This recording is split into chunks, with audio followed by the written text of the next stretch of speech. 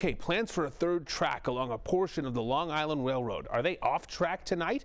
Residents are battling back against the proposal. Despite a court ruling, this is happening in Garden City. That's where we find News 12's Shauna Narine tonight with the very latest. Shauna.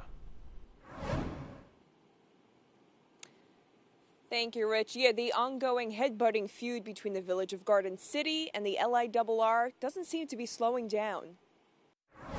The MTA says it could miss its targeted December 2022 completion date of the third track project because the village has yet to issue permits needed for it. The village can obtain a stay of that order if they file an appeal.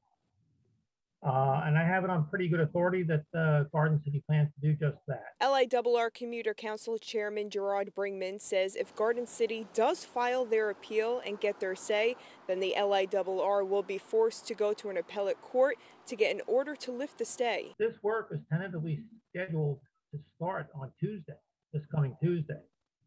So, you know, unless the Grinches of Garden City grow hard over the weekend, that date is in severe jeopardy. The LIRR and the village of Garden City have been feuding over the placement of several 90-foot utility poles that residents say are too close to their homes. It's terrible for the community.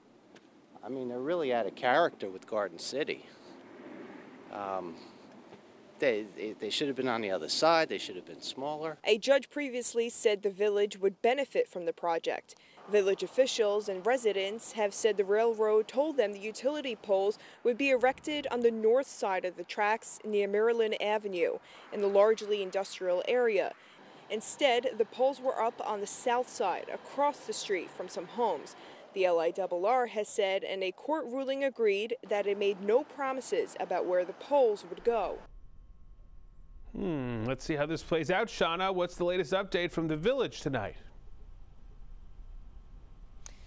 Yeah, so the village committee, they have not yet responded to requests for comment on this, but we will keep you updated on that. Rich?